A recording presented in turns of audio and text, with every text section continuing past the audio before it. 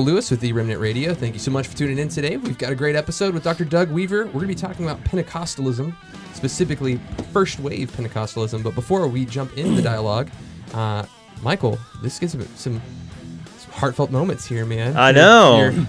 You're leaving. I'm leaving the show, you guys. I'm leaving. He's offended. I got hired on by another podcast. False. Just kidding. No, my family, we're moving to Denver. There's a chance I may be here in Dallas for the month of December and might be able to do some more shows. And if not, I'll still fly in on occasion. But as I know of right now, this is probably the last show I've got as a Dallasite.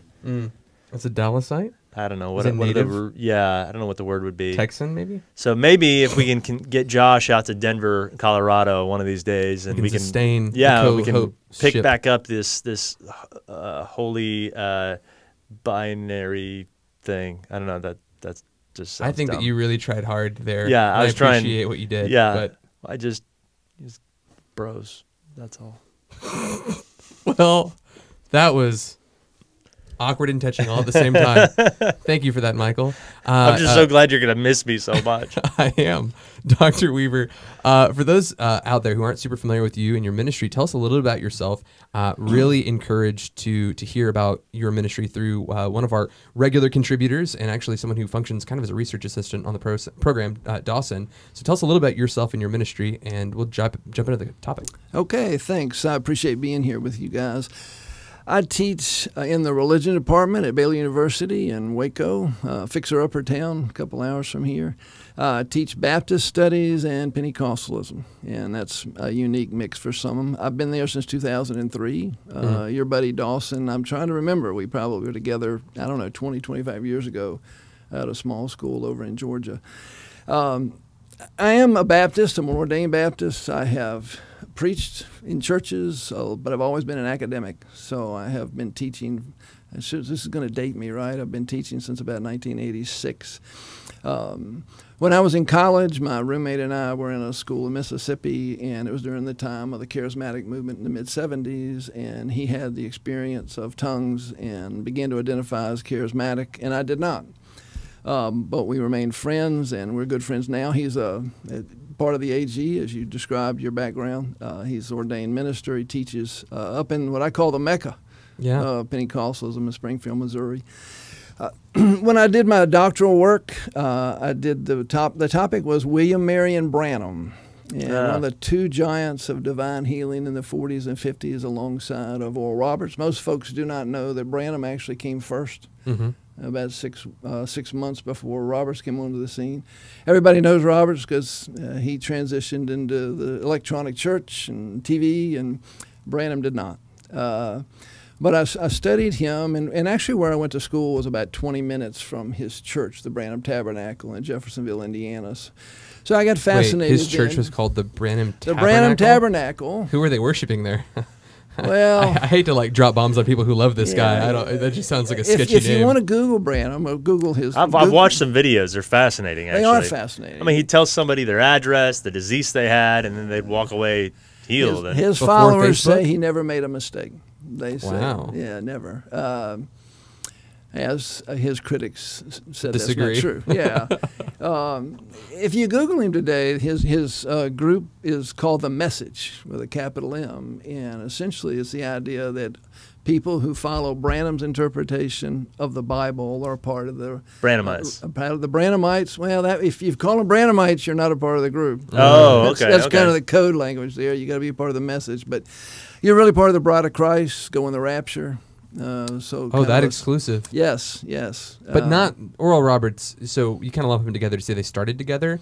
But you would say Branham was first. Is Branham the guy who decided he was Elijah?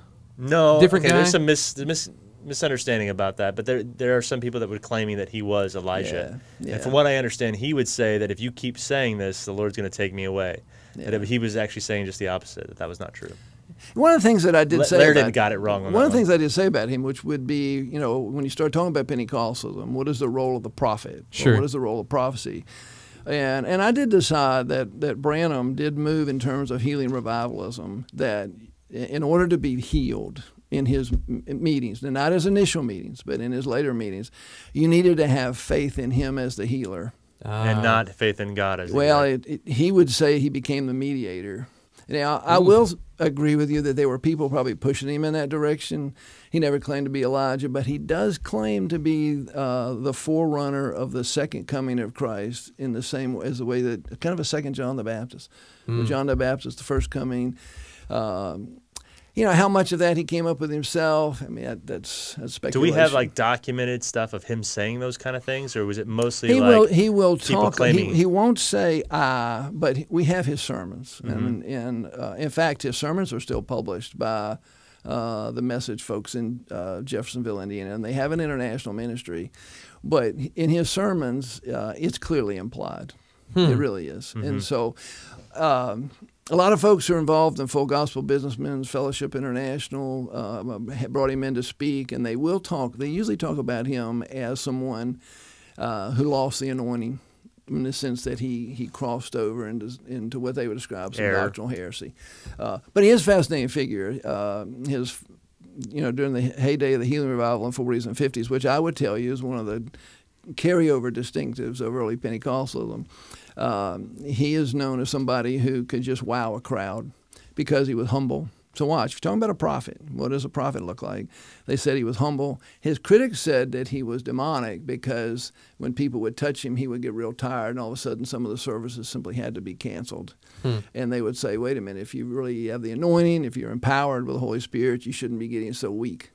But he simply said, no, that's just the human part.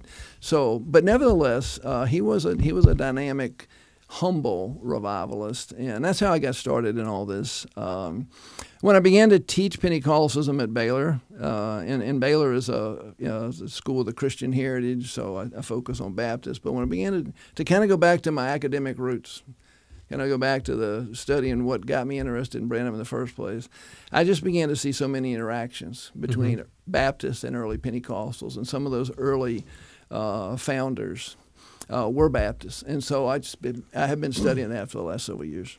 Excellent. And you wrote a book here recently on this subject of the baptism of the Spirit. Can you tell us a little bit about that? Yeah, if I can plug that. Yeah, we actually the baptism and the Spirit, not the baptism of the Spirit. Sure. Yeah, we actually have the link of it in the video right now.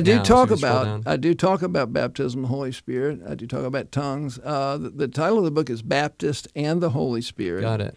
The subtitle is The Contested History with the Holiness Pentecostal Charismatic tradition. So in other words, it really has three parts. How have Baptists been holiness folks or related to that? How have Baptists participated in the Pentecostal movement or opposed it? Gotcha. And I would tell you, some of probably the harshest critics of Pentecostalism in its 100-year history have been Baptists. And so I talk about that. And then the last part of the book, and I understand you have some guests in subsequent weeks, how Baptists have participated in the charismatic movement. Joel Osteen's dad, John Osteen, was a Baptist pastor in Houston and one of the early charismatic leaders in the 60s, so I cover things like that. So, it's a long book, but go to the website. I think there'll be a discount during Christmas, so take a look at it. Yeah, and discount during Christmas, so we got to wait like another month, what you're saying. Well, you can go now. They've had a 20% discount during the summer, but, after things, in another week, start going to the website and take a look. Yeah. So we have an opportunity to talk about the first wave of Pentecostalism, and correct me if I'm wrong because I'm still learning a lot of this myself. First wave Pentecostalism was coined by, who do we decide that was? Fuller guy. Peter Wagner. Peter Wagner. Is that fair? Is that true? Okay. So and he wouldn't call it first wave Pentecostalism. First wave. He would just call it the first wave of Holy Spirit. Yeah. So before you start using the wave language, you simply would have called it classical Pentecostalism. Right, and I actually have that in the notes. Yeah, absolutely. Which is actually what I'm used to using. Classical Pentecostalism. Because you have classical Pentecostalism, Neo-Pentecostalism. which is based, and then I would go to Neo-Pentecostalism or / charismatic movement, and actually people in that movement called it charismatic renewal. Mm-hmm. And then the third wave, and you'll talk about this, I tend to associate that more with power evangelism and John Wimber and Wagner himself. Now, if Wagner sort of coined the phrase "third wave," then he's the one who also would later, instead of calling it classical Pentecostalism, he's the one who called it first wave. Right. So, like what happened out of Azusa and that era, and then second wave being Now, I'm curious about this. Would you say it was the charismatic renewal, like starting in the '60s? Yeah. Or would you say the latter rain guys, the guy? You can do latter rain you can do latter rain about 1948, and that's Canada, and that's all of North America. And actually, Branham is involved in that. Yeah. You can start with that. Allen, Jack Coe. Yeah, I tend to do it. I mean, again, depends on who you're reading. I tend to do it with charismatic renewal, and watch the trigger there is Bennett out in Van Nuys, California, but he's not the first one, but. Dennis Bennett is the person that Time Magazine and Newsweek magazine, they publicize what's going on. I mean, before that, you might have denominational magazines or word of mouth, kind of, what I call in the subculture. But once it hits the national news, Time, Newsweek, that's the Bennett story when he gets kicked out of his church for announcing he's been baptized in the Holy Spirit and he's spoken in tongues, and that kind of thing. What denomination was he a part of? He was Episcopalian. So that's when it hit the liturgical churches, the Catholic Church, the Catholic Church at Duquesne University, about 1967. The Lutheran Church. In fact, it's real fascinating. It does hit the liturgical churches, and so it does mainstream. Well, I had the privilege of meeting with a guy named Matteo Calisi. He's the president of the Charismatic Catholic Fraternity at the Vatican. And so they have a whole fraternity that they considered charismatic Catholic. Exactly. And they still do. Started in the 60s with John Paul II, was semi-charismatic. Vatican II, you begin to have more openness to different kinds of liturgical forms. Yeah. So, we're hopefully in this episode, for those who are watching, like, where we're going to go with this.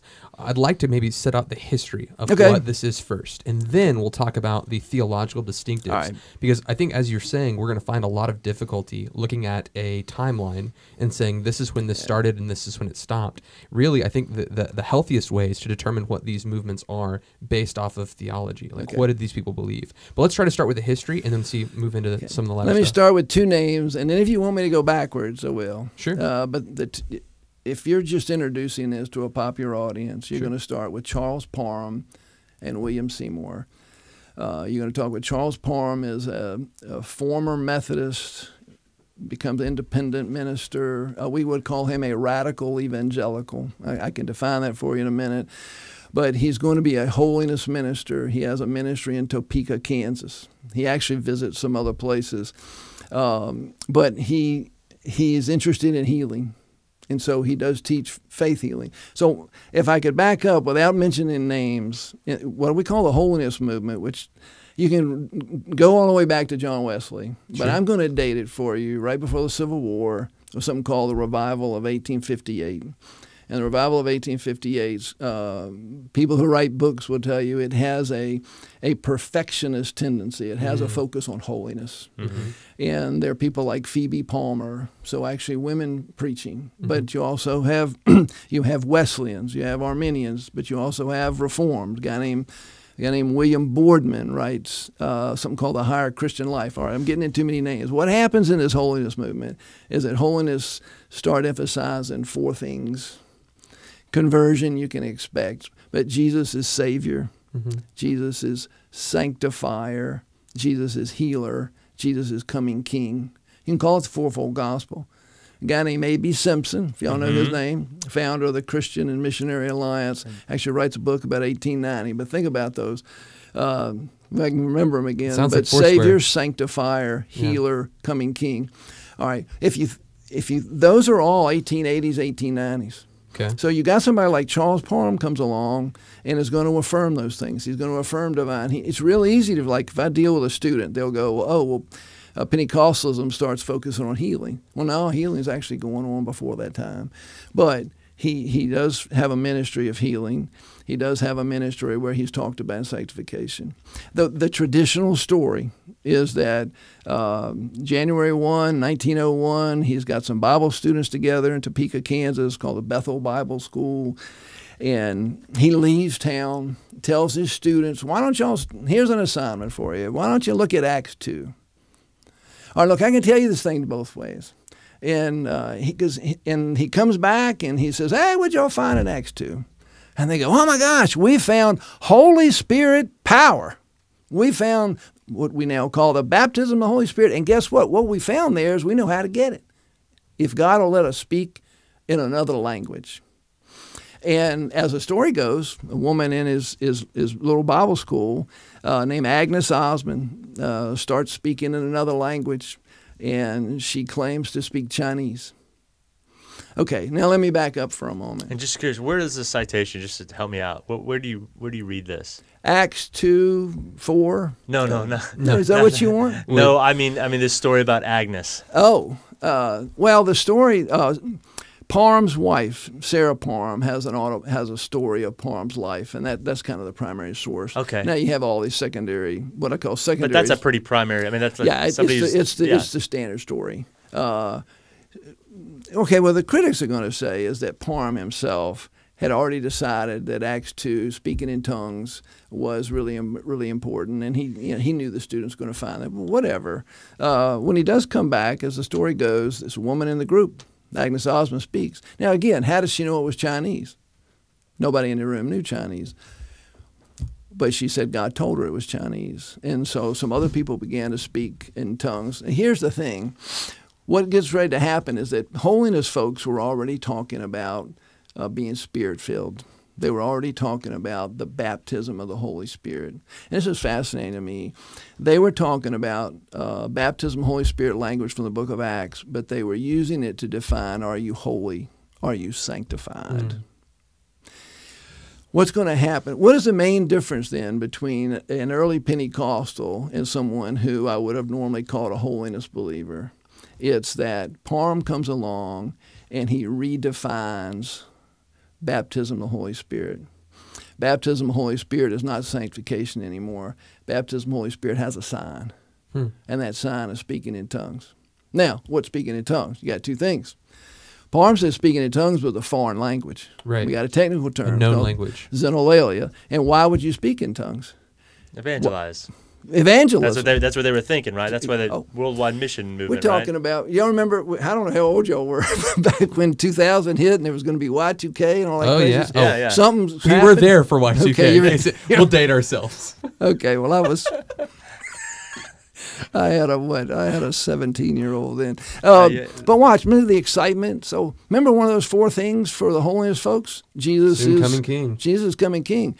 So God's going to give you, I teach at an educational institution. We want you to take languages. But if the world's getting ready to come to an end, get the language. You don't have to go to school. God will give you in other words, this is a miracle. God's going to give you the language. You don't have to study for it. And he's going to what? He's going to help you evangelize. And that's the key thing. These folks are evangelists, and they want to, there's that whole idea, we got to share the whole gospel to the whole world before Jesus could come back. And correct me if I'm wrong, my understanding is that this led to a worldwide missions movement, because if you got a language, if you got baptized in the Spirit according to their definition, and you got a language, then you were supposed to go to whatever country. You were. In fact, a lot of very disappointed missionaries, I'd imagine. Right. Early Pentecostals do go everywhere. Now, that's the first person. That's Charles Parham. Okay. I want you to move to the second person. And the second person is William Seymour. William Seymour is African-American. It's a fascinating history. A guy named Gaspar Espinosa has written the best biography of him. But Seymour travels through Cincinnati. He's a holiness preacher. The reason I got first interested in him, because there are books out there that say he was a Baptist for a little while. But he goes, he meets a holiness Baptist preacher in Jackson, Mississippi. He winds up in Houston. Okay, Parham. This is the irony of this. If this explosion was going to happen in 1901, Parham doesn't stay in Kansas. Dorothy leaves, he leaves. Yeah. And so he ends up in Houston, Texas, right down the road. And he starts another Bible school. But it is a Bible school where you're supposed to teach by prophecy and revelation. He's supposed to teach the end of the world. And he was teaching that speaking in tongues, another language, was a sign of the Holy Spirit baptism. William Seymour gets invited Out of curiosity, for a point of clarification, the sign or a sign at this time? Okay. All right, well, that's a part of the debate. Okay. I will tell you that Parham says it was the sign. The sign. Parham for sure. It is the sign. Seymour. If you're going to talk about Parham, you're going to say that Parham is a guy that said speaking in tongues, a foreign language, is the sign. Unilaterally, always said it. Sign. And so one of the debates in early Pentecostalism, is it the sign or not? Okay.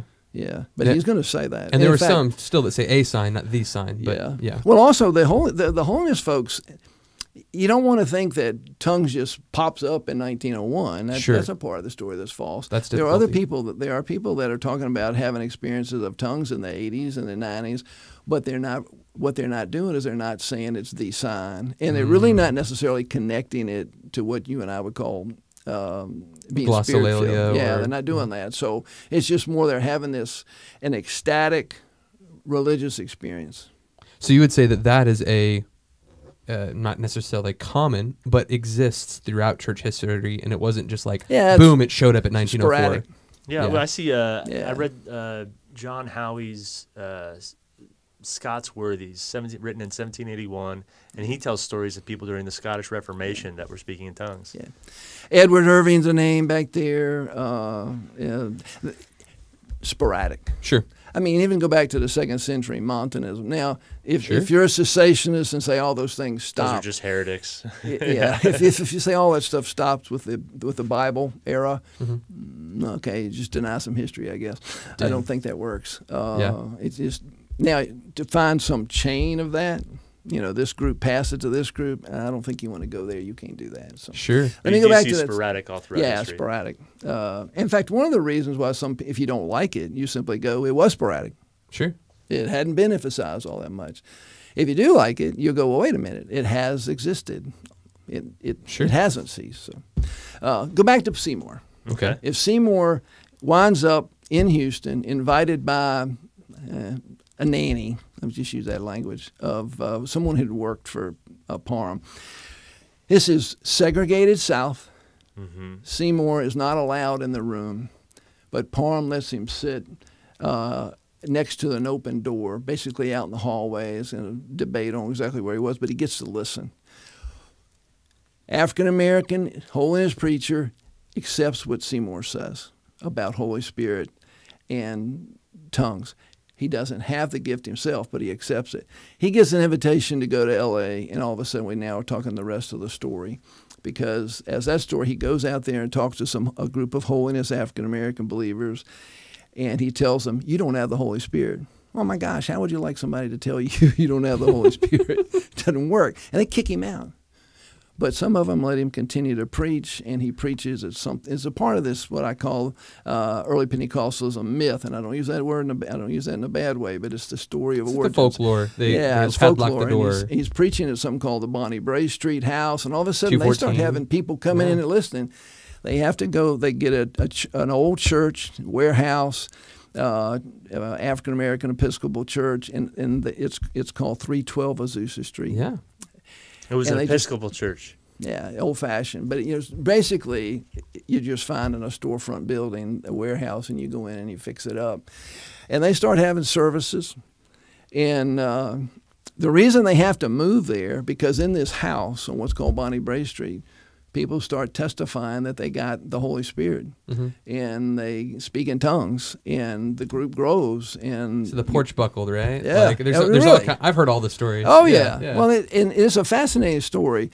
And so all of a sudden, the Azusa Street miracle, the Azusa Street revival, I mean, it's easy. Who is the most famous revivalist in the 20th century? Everybody's going to go, Billy Graham. Okay, I don't deny that. What's the most famous revival of the 20th century? It's the Azusa Street revival. Sure. 1906, April 1906, they're going to talk about having a continuous revival for 3 years. Some will even go that it's up to 7 years, where they're just there 24 hours a day, and people start coming. Who starts attending this thing? Okay, holiness folks. It's just like this network of people, and people start going to L.A. They are integrated. Mostly poor people, but it's working class, and that's a debate. It's early Pentecostals, and mostly poor people are working class. I think it's both. But nevertheless, you start having this revival, and you do have a movement. And people come from all over the country. Again, mostly they are from Methodist background, they are from Baptist background, and many of them get the Spirit. They go back home. Some of them head off internationally, and you do have a movement. So you have two founders. One is the white Parham, the other is the African American Seymour. So it depends on what book So this whole idea is that early Pentecostalism is known to be an integrated movement. I mean, this is 1906 America. That's pretty interesting. It's pretty powerful stuff. Now, when you really start telling the story, though, there's some pretty bad racism in the story. There's no doubt. Yeah. Well, I was actually I'm confused on this because I had heard, and I can't remember where I read this, which book I read it in, but that one of the things they thought the baptism of the Holy Spirit did at that time was not only the tongues thing, although that was a major component, but or obviously you would know better than me. But the other thing they said was racial reconciliation. Okay, sure. And was that an element and a part of that doctrine that this baptism of Spirit was going to bring the races 16 together? geographical in regions Sure. on the day of Pentecost. Yeah. The Holy Spirit baptism from the Wesleyan side is purity, holiness. But then you have, I get into a lot of stuff here, you got something called the Keswick movement, but there's another part of holiness belief that focuses on power. So let's just take that, purity and power. Well, a part of the purity would have reconciliation. So it is a part of the origin story that early Pentecostalism breaks racial barriers. But that didn't hash out too well at Azusa. It doesn't work very long. Yeah. And part of what happens, it's a fascinating story. There are two parts of this. One part we don't tell very often. There were folks of Hispanic background there, and there's some studies been done on this, that they're L.A. folks. And it doesn't take more than a couple years for some of the leaders at Azusa to start treating the folks that have Mexican background with second-class citizens. That's a part of the story. The part that we know a little bit more about is Parham. Here's a question. If Parham is a person that really does the formation of the doctrine, but do you want somebody that everybody now calls a racist to be known as the founder of your group? Sure. Because when he leaves, notice, he doesn't let, who would expect him to, but he doesn't let Seymour in his room in Houston. But when he travels to L.A., actually he travels to L.A. at Seymour's invitation. Come out here. So to be clear, those who are watching, he was teaching. Parham was teaching and would not allow Seymour into the classroom. Exactly. Because he was an African-American you man. didn't do that in Houston, Texas Sure. in 1906. Right. So you could say, okay, you're simply following social customs.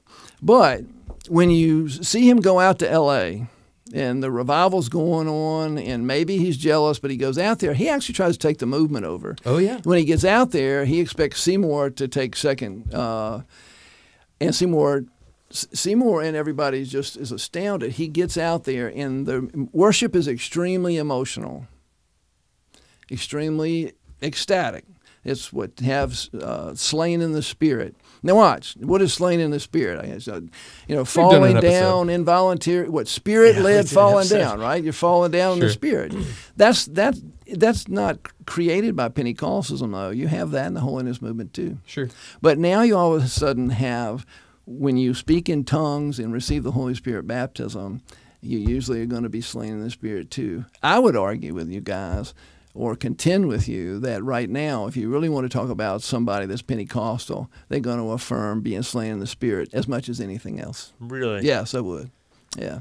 Man, if we had only invented the slanket back then, we'd be so wealthy. We are working on, for those of you who are watching, the slanket, the slain in the Spirit blanket that we are going to sell to Pentecostal churches. That might be a little irreverent, but it's funny. Continue. When you go to California and all of a sudden he starts using racist language to describe Seymour, and it is racist. In fact, it's so racist, I'm not going to repeat it on his show. Yeah. Thank you. All right.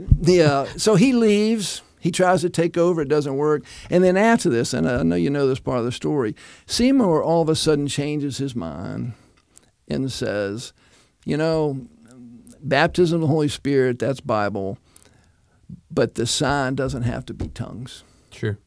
And I'm convinced, and would be not the only one, is that that's a reaction to Parham. Now, it does broaden it out. It means that you can be Pentecostal, you affirm tongues, but it doesn't have to be the sign. There are some other things that, as you begin to, he has 2 or 3 other white Christians who try to take over the Azusa Street. And watch, it's called the apostolic mission. So think about that term.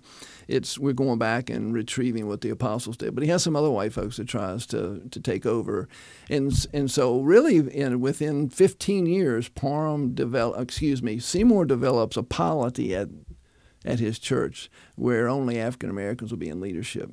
So a nice way of saying that story is that although racial reconciliation is a part of the origins, it doesn't hash out very well. It didn't work. Plays out well. in It didn't work very well. But I mean, like you said, this sounds like a lot of respondinary things. Like if you have been in ministry for 15 years and the only people who are trying to absolutely steal the church are a bunch of white guys, then the sake of unity, you go, the white guys in leadership. No, I don't blame and we them at all. we can see easily how those nobody's justifying it here at this table either way, what Parham did or Seymour did, but they both seem to be rather reactionary kind of things. Yeah. If anybody asks you who are the founders or who's the founder of Pentecostalism, I'd say if you want a doctrinal formulation, Jesus, I would go with Parham. Okay. If you want to go with a movement, Yeah. well, Seymour. the revival starts at Azusa, and that's Seymour. And so that's why a lot of folks today will say that the real founder is Seymour. So again, what is Are you How do defining you it? want to define it? Are you define define- doctrinally or Orthodoxy or how do you orthopraxy? divide? Exactly. Yeah. Yeah. So who did it best and who believed it best? Like that's how we're. That's how not a we're bad way defining to it. say that. Yeah. Yeah. Okay. So Okay. So we have these two founders, these two fathers of the Pentecostal movement, Charles Parham, William Seymour. We've talked about the historical kind of context of how does that hit the world? How does that first wave just transform and impact the Western world all over the world? Yeah, it is the fastest growing denomination in the world. Exactly. And that's why it should be studied. Yeah. By people on the inside and on the outside. Oh, I've always found fascinating that people travel to Azusa. In other words, there is these network of Christians. I think the best way to talk about Pentecostalism is that it is an experiential faith. It's experience. It is doctrinal. It's actually doctrinal conservative. But what makes it tick is experience. Yeah, they want to go there and get it. Yeah, they want to go there and get it. They want to go there and experience. You don't want to know y'all know this. You don't want to know just about God. You want to know God. Yeah. You want to experience God. And let's go back to your word, evangelism. What does it take to do evangelism? You want to have power. And so, power can be a bad word, but, Acts 1:8, you're going to have power. Go and wait in Jerusalem. You'll be clothed with exactly. power to be my witness. So there is this fascination with purity and power. We need to go out there and experience it. And what happens, a lot of people leave there. A guy named G.B. Cashwell goes back to North Carolina and spread the movement.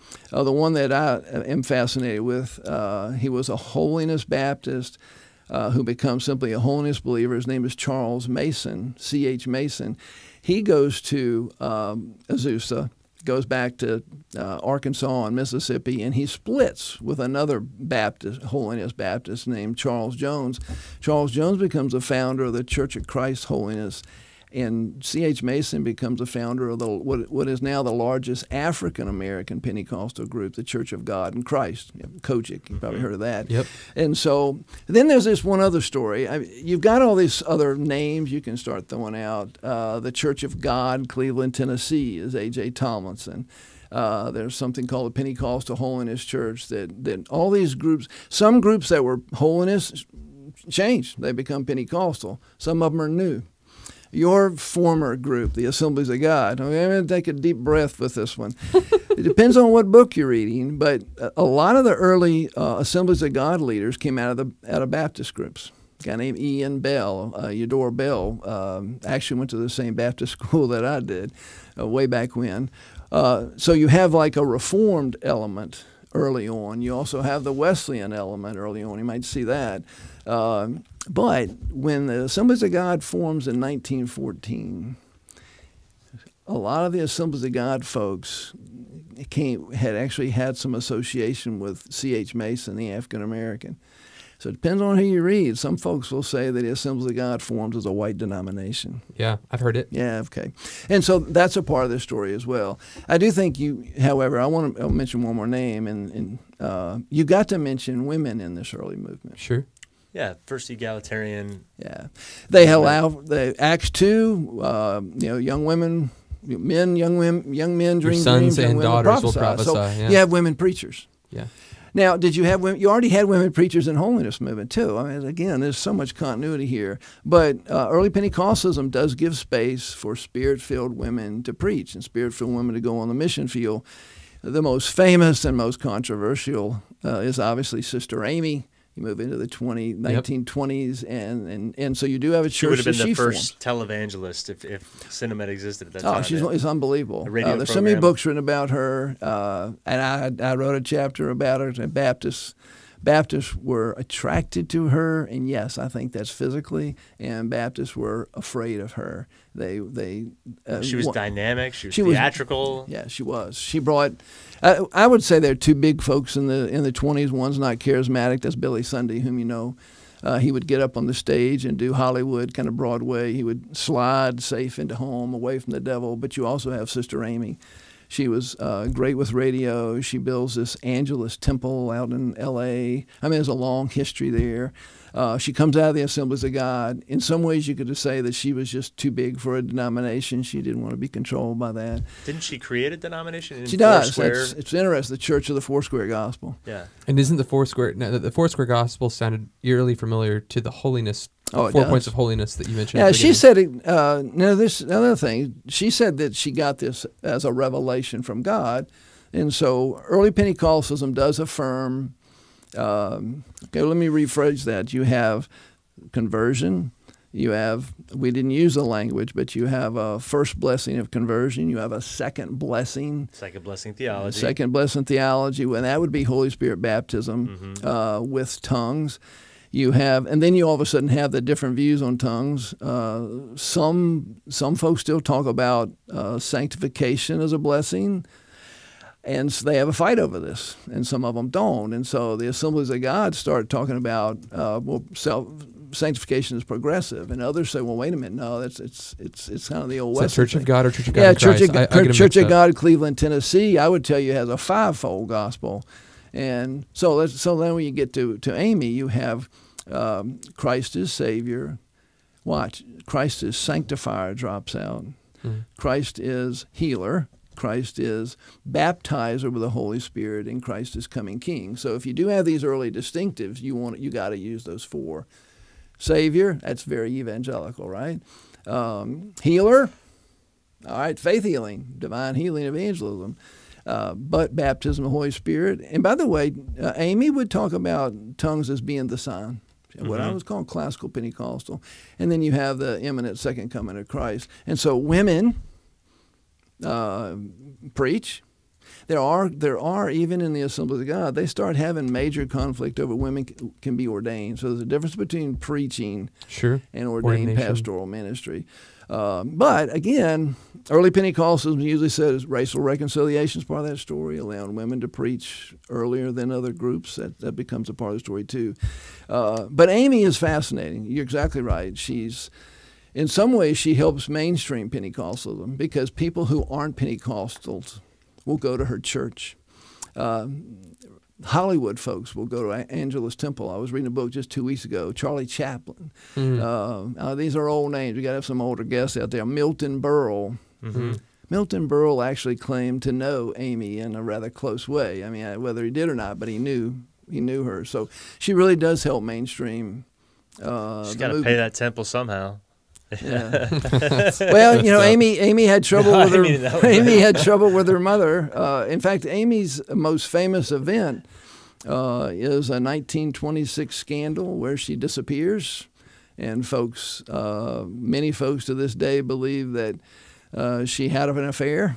Catherine Coleman had a similar disappearance in the 60s. Yeah. Now, Amy's followers, still to this day, Amy's followers will tell you no, it was a kidnapping because that's what she claimed it to be. So, yeah. Anyways, I would want to include. You do have Parham, you do have Seymour, you have all these big, what you call founders of denominations. Sure. But I really think you have to put Amy in a part of this story too. I'm just curious because if we're including the latter rain guys as part of the first wave, would you include them as part of the first wave, or would you say that was second wave? Transitional. Can I cheat and say they're transitional? They're one and a half I think wave. they have a distinctive theology. I mean, the very title, latter rain. I mean, that implies a theology and eschatology that goes with it.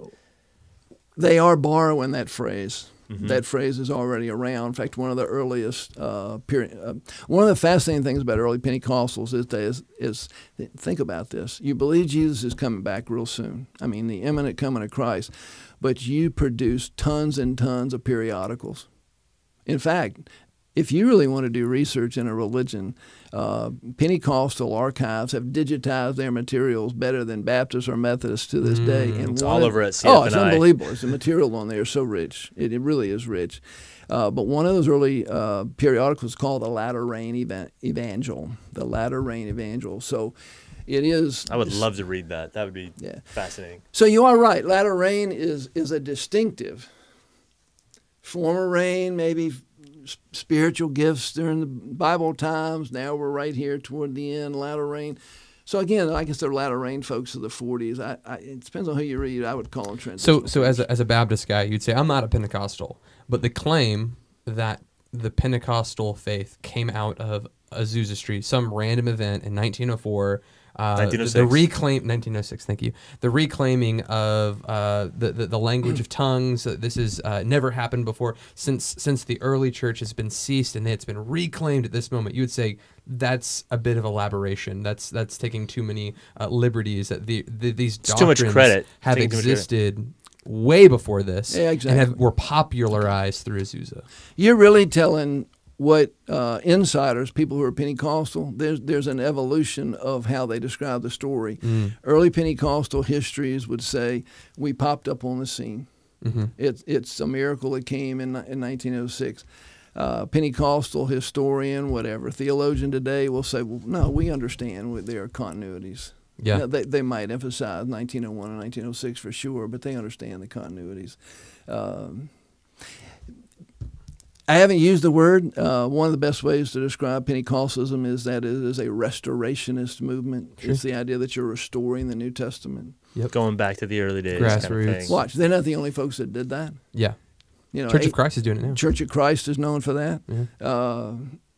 I've written about Baptists being restorationists. Have you ever heard, and this is bad history, but if you ever hear a Baptist say, we're not Protestants, we go back to John the Baptist, that's horrible history. But it's horrible. The King James Bible. It was good enough for John the Baptist. It's good enough for me. Come on, we come out of the Puritans in the 1600s. But what is that? We're the New Testament church.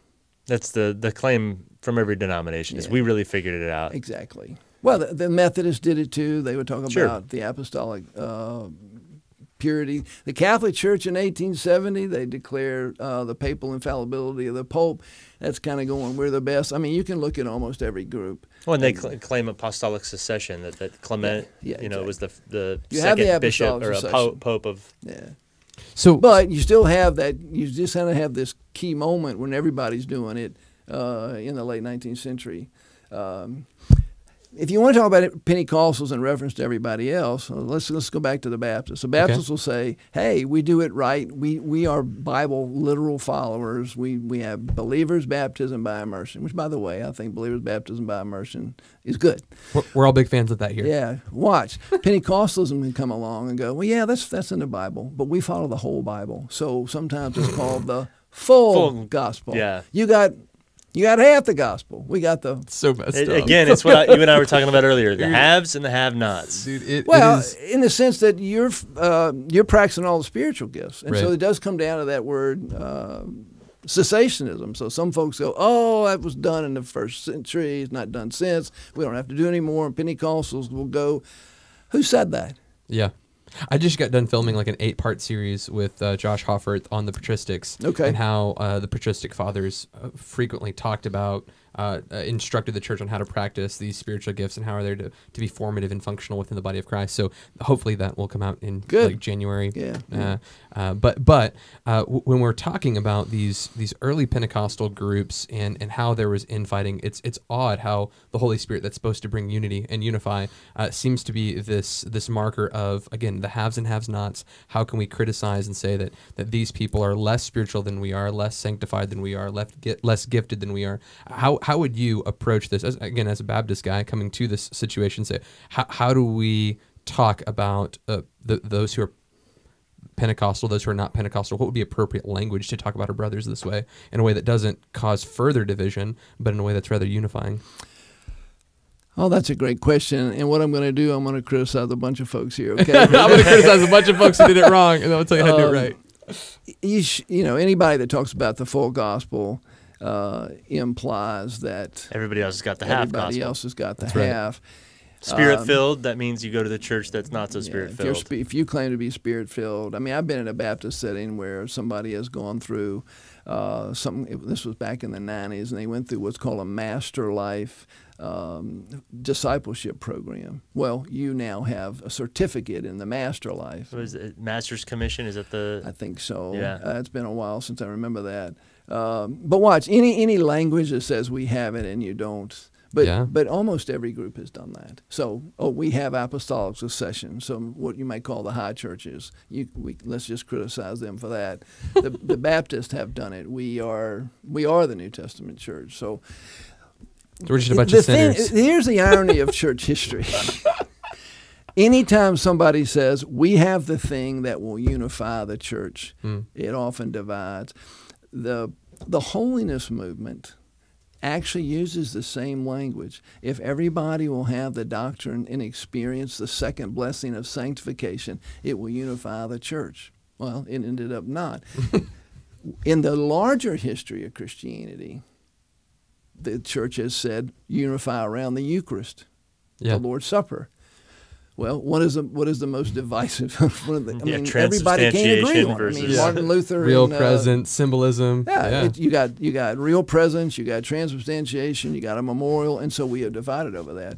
So it ought to make us humble. Anytime a group in Christian history has said, "This is if you'll all rally around this," it has divided. That will say that ought to stop us a little bit. Let me back up a little bit because we just touched on this, but you said the latter rain movement would have been considered a transitional between what's considered first and second wave. Defining marker of latter rain, what is that eschatology all about? Why do they call it the latter rain?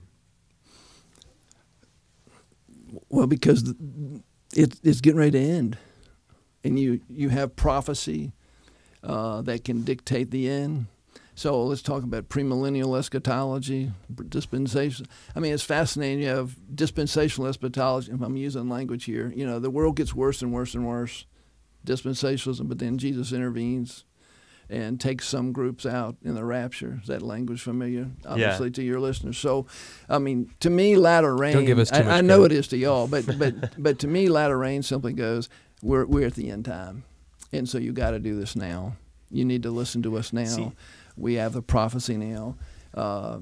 What is the role of prophecy? Is prophecy preaching? Okay, if you're a Baptist, prophecy is just preaching. But in Pentecostal or charismatic or holiness groups, it's not simply that. It's maybe an immediate word from the Lord that might, and not necessarily foretelling, or it not could include that, but it might be a new word from the Lord that reveals something about Scripture.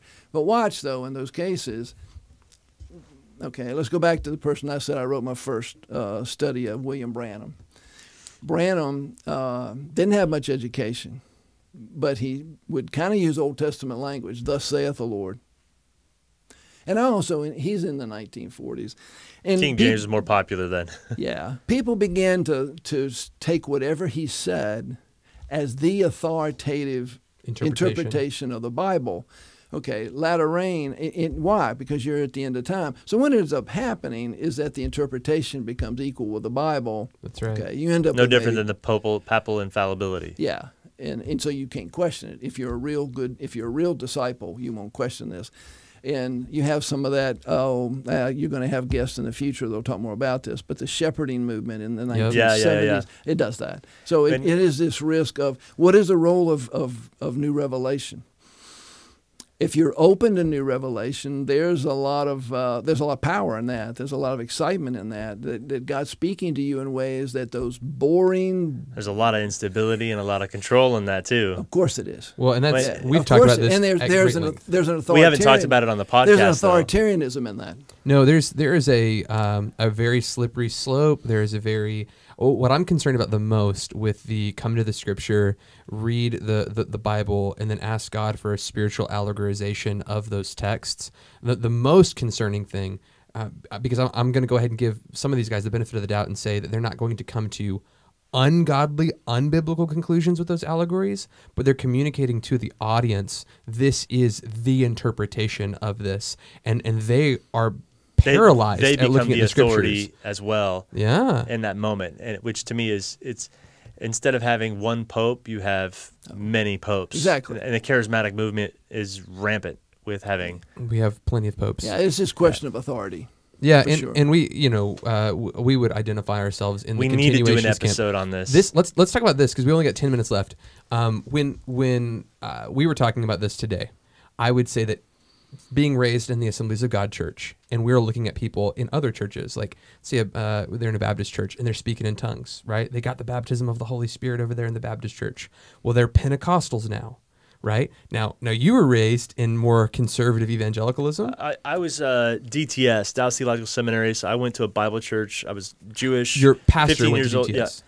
Well, every pastor I went to from every church I went to had a pastor that came out of DTS. So, yeah, cessationist all the way. Had an experience with the gifts, and so I would never consider myself Pentecostal. Like, to me, that comes with it certain doctrines that I absolutely disagree with. Second blessing theology being one of them. The idea that tongues would be either an evidence or a evidence. I don't either one. I'm really kind of like whatever. Yeah. So when we're trying to define what is Pentecostal, right? So we stopped calling the wrong people Pentecostal. What we talk about first wave Pentecostal. If I was to go and walk and find someone in a random corner that says, "Hey, I'm a Christian," and I'm going to say, "You are or are not a Pentecostal," what is the defining mark? That's a heavy Well, I think question, you right? need to go to. I think you need to go to the Foursquare Gospel. Okay. Okay. Holiness. Well, Foursquare again, being Amy Semple McPherson. Amy comes 20 years later, but Okay. I think that her doctrines are simply a culmination of what's been developing. They're a proper articulation. I think so. Okay. And so Foursquare is conversion. That's within the event. There is debate about whether Pentecostals were fundamentalists or not, but the thing about that, they really weren't kissing cousins. They hated each other. But they really did. Okay. You have Jesus is saved. Oh, they did. I mean, they did. If it looks like a duck, There quacks like a was duck, it's a duck. I get myself in trouble here, but the church over here in Fort Worth, that's the legacy of J. Frank Norris, there was never a lie. He didn't know how to tell. And he started. where's Well, my he trumpet? Yeah. Here's he R.C. talked Sproul. about. Can I say that? Yeah, go ahead. He talked about Pentecostalism as oily McPhersonism. Oh. Yeah, and it's the use of James 5 oil. Yeah. like But she anointing was it. people, they just always Yeah, have all that. So, but a let's vat go of it back. on them. Jesus is Savior. Okay. Jesus is healer. Mm-hmm. Jesus is baptizer with the Holy Spirit, and the sign for that is tongues. Gotcha. And Jesus is coming King. I mean, I think that's the core in terms of not only the doctrine but also the practice. You're practicing an acceptance of new revelation. You're practicing prophecy. You're practicing all the spiritual gifts. It is an experience-based. Why is Pentecostalism so attractive? It's because it's experience-based. Okay, so if I were to say, so I'm just going to try to pick apart those. So right there in that example, So would that make me Pentecostal? No, because initial physical evidence, right? Yeah, I Baptism. wouldn't buy into that. So we look at initial physical evidence. I go, no, I don't believe in that. No, when you say Jesus is the healer, what does that mean when you say that? Because I go, yeah, absolutely, Jesus is the healer. Yeah, Jesus can heal people. He's going to raise us from the now, dead. Now, We'll be does that healed. mean that he always 100% every time you pray for somebody when you say Jesus is healer, what is that doctrine and how is that hashed out in the Healer in Pentecostal the group? sense that we'll be raised up, second life, or Okay, a typical person today, Jesus is the healer. He's a Yeah. great physician. You sing about it. When you get sick, you go to the doctor. Yeah, You go to the doctor. that's right. Okay. Early Pentecostalism, No doctors. there was a debate about they were doctors, but they didn't always trust them. It's not Okay. medicine they just today. drank a lot of wine. But Because that's what Paul he encouraged Timothy. Yeah. Well, should you go to the Another doctor? R.C. Sproul. Should you go to the doctor? Some of these early testimonies was, I went to doctors, I didn't have enough faith, and I don't have my faith in Jesus. Sure, I got my kids vaccinated. Now they have Down syndrome. Yeah, kind of and thing. so it is a. When I mean by Jesus the healer, I mean Spark some controversy there. supernatural healing, Gotcha. extra medicine. So, now does that develop? You can go to the doctor today here in Dallas, and your doctor could be Pentecostal, fine. But in this early period, it's a focus on miraculous healing. Okay. And it's, having faith in God to provide. And so Amy was a healer. F.F. Bosworth was a healer. Charles Parham started off was a theologian. as a healer. Okay. Oh, you started off as a healer. Got it. Okay. And then he was a tonger. Focus on the miracle of healing. That's a good place to wrap that up. Michael, it's like your last episode, so you're like, how do I get him in there? Balls to the walls here, man. This is not good, Michael. I gotta keep this up after this. Yeah.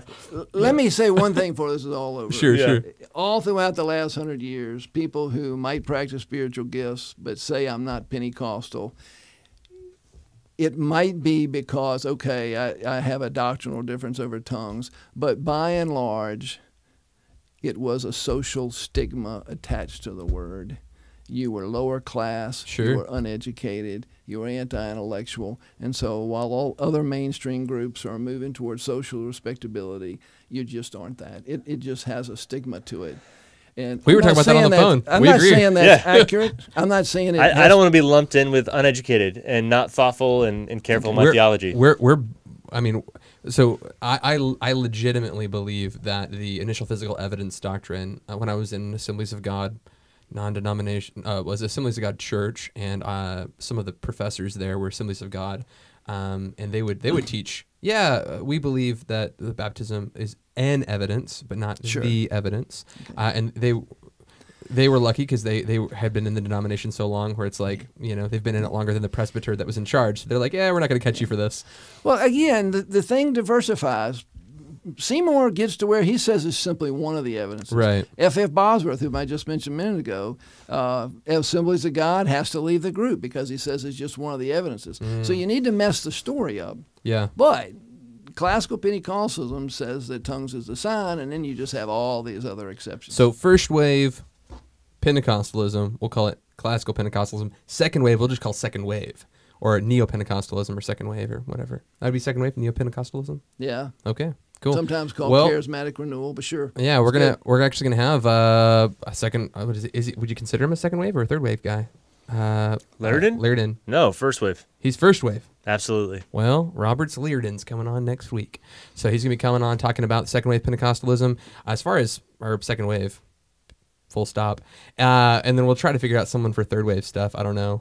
So a lot of this stuff it's an interesting world to kind of navigate, because it's like there's so much similarity really when we're talking to these people about what is first wave, what is second wave, what is third wave. I go, I resonate with a whole lot of that, but a lot of this is not just theological, it's the way that this is expressed. And you can go into a church real quick and figure out if they're first, second, or third wave by the experience of the service. Like you said, that's the Pentecostal marker. It is an experience. So really enjoyed the episode. Honored to have you on. For those of you who are still watching, man, we've got a link to Dr. Weaver's book in the description. Is there a couple of other resources. things that they should? Do you have a website? Do you have a blog? Do you have anything else you want to let people know about? Is there ways that people can legally stalk you?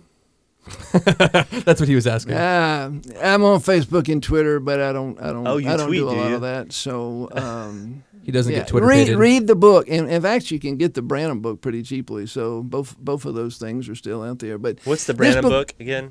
It's A Paradigm of the Prophetic, William Marion Branham, 1909, 1965. It's pretty fascinating. He was a pretty fascinating guy. But yeah, this book really, if you want to have interaction with one group with holiness, one group with early Pentecostalism, one group with charismatic movement, I would suggest give my book a try. If you've never read a history of the charismatic movement, this charismatic story is told through one group, the Baptists. I think it sounds fascinating. I'm excited to read it. So, anyways, thanks for plugging it. Yeah, thank you so much for coming. It was an honor. For those of you who are still watching, you can watch Remnant Radio every Monday night, 8:30 p.m. Central Standard Time. So let's get this Baptist baptized in the Spirit. I say tongue-in-cheek, not being a Pentecostal. So he's really trying to get kicked off the show. Upcoming episodes, we've got Dr. Michael Brown coming on soon. We've got Andrew Wilson coming on here pretty soon. We've got Robert Learden. We've got Michael Heiser coming on twice in December. So if you are watching, stay tuned. It only gets better. And go check out our old videos. Still my favorite video. Go watch our old videos because I won't be on any of the new ones. Stop doing that to the scriptures. That's my favorite one. Go check it out. Yeah. Blessings, guys.